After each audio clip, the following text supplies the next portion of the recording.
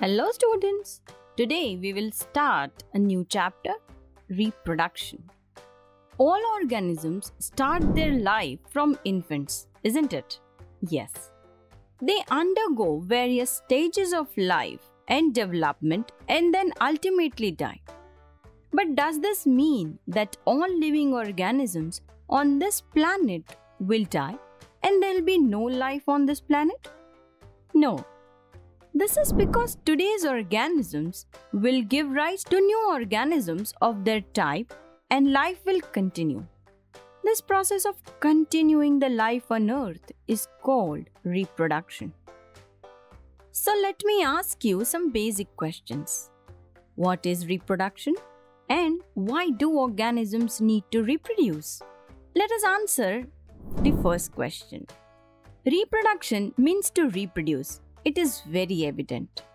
Reproduction is a biological process by which an organism reproduces an offspring who is biologically similar to itself.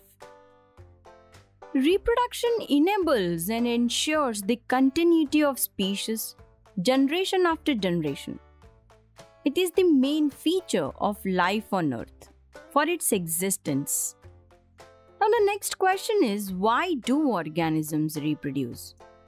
Since reproduction is not necessary to maintain the life of an individual organism, unlike other essential life processes such as nutrition, respiration or excretion.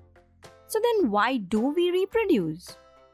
In fact, if an individual organism creates more individuals by reproduction, a lot of its energy gets spent in the process. So then why should an individual organism waste so much of energy on a process which is not needed to stay alive? The answer is, no doubt, reproduction is not essential for staying alive, but it is very essential or necessary to maintain the continuity of the species. Reproduction ensures that during the process, one generation of living organisms produces the next generation.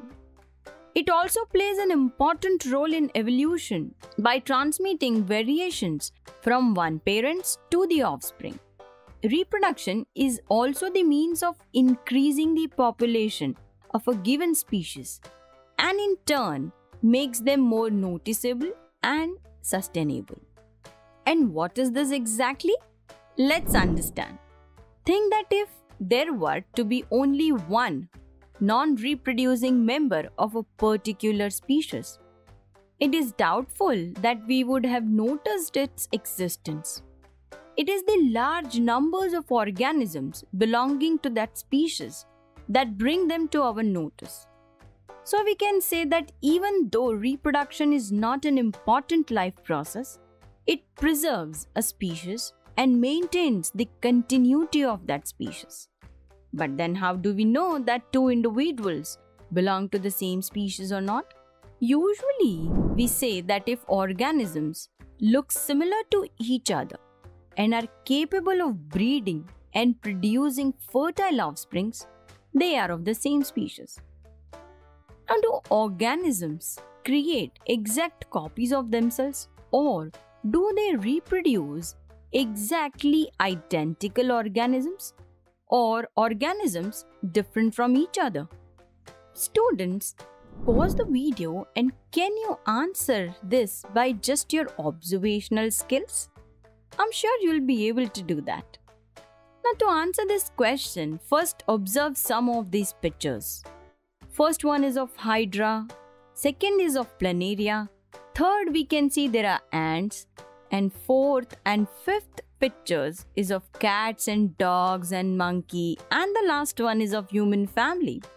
Look at these pictures of lower group of animals out of these. They have simple body designs. In all these animals, offsprings are identical to their parents and also to each other. Did you observe? Yes. This is because they reproduce asexually. In asexual reproduction, only one parent is required to produce offspring, and thus the offsprings are like clones to the parents and to each other also. Now observe these pictures of monkeys or cats or dogs or humans. Do they produce exact copies of themselves? The answer is no. Although they resemble their parents in structure, they are not exactly like them. Now look at this family in the picture. The child in this picture resembles to his parents but is not exactly like them. This is because a child inherits some characteristics and some variations from both the parents. Half of the traits are inherited from mother and half of them from father. And how do they do that? Yes, with the help of gametes. Gametes are special reproductive cells that pass on the traits from both the parents. The mother produces a female gamete ova and the father produces a male gamete sperm. The fusion of both these gametes leads to the production of new individual. This kind of reproduction is called sexual reproduction. And during the process, along with the parental characteristics, variations are also passed on to the child.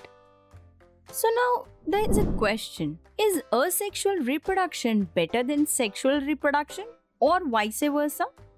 Students, sexual reproduction is considered better than asexual reproduction.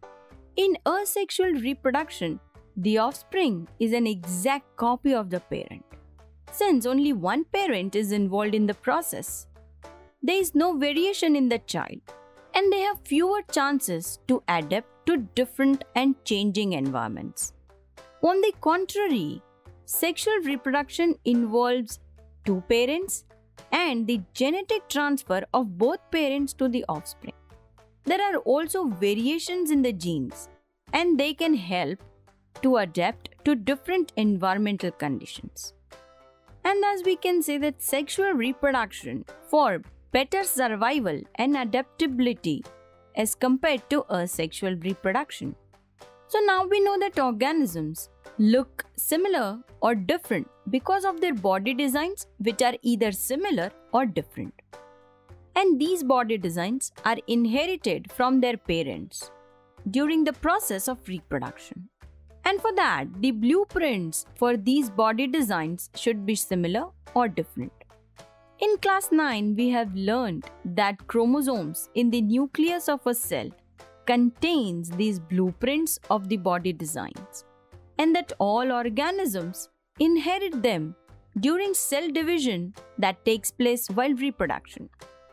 Thus, reproduction at its most basic level will involve making copies of blueprints, that is DNA of the body design, or chromosomes that contain this DNA of the body design. But how do cells copy DNA or make new chromosomes and form new similar kind of cells? Think and try to find an answer, or we will answer it in our next video.